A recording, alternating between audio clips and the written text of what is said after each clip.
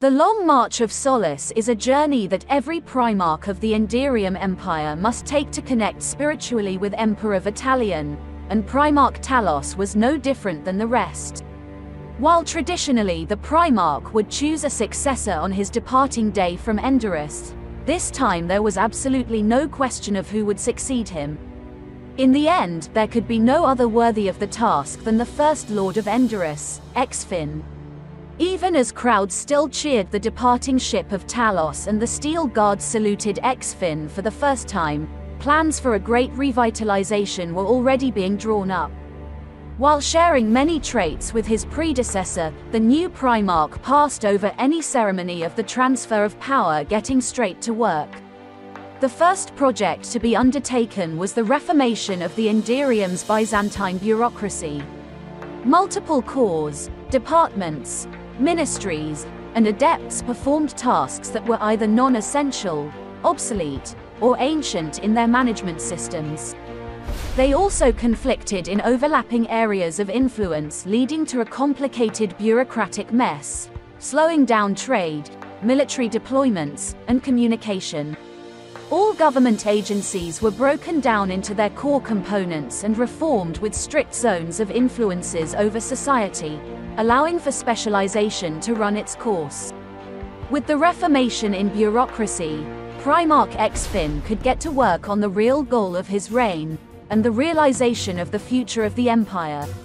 While normally the first actions of a Primarch outside of the Enderium Palace was a military campaign to cement their influence and rule to the other sector lords, instead XFIN turned to diplomacy with the powers of the Northern Expanse, the dwarven realm of Rivendell securing massive industrial loans in exchange for outdated military technology, and the Archland Confederacy for archaeotech in exchange for a mutual defense pact.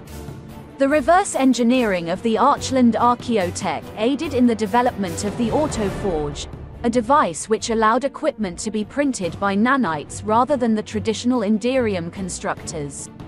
Utilizing this platform, the Enderus mother planet of Amigos was transformed into an industrial powerhouse rivaling an entire sector in output through its forge veins. On almost every world, the Earthworks core worked tirelessly, with countless forge, industrial, agri, and urban worlds beginning to spring up across the colonies in the outer sectors. In 2,332 PIAA units of the Enderium army arrived on planets for the first time, not carrying rifles in their hands but shovels. The industrialization of the colonial sector brought new opportunities to the core, allowing it to focus on more scientific-minded objectives.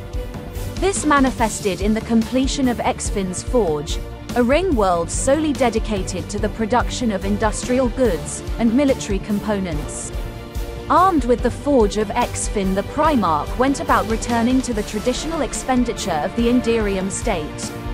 An overhaul of end drive yards was commissioned and a sixth-generation navy began production.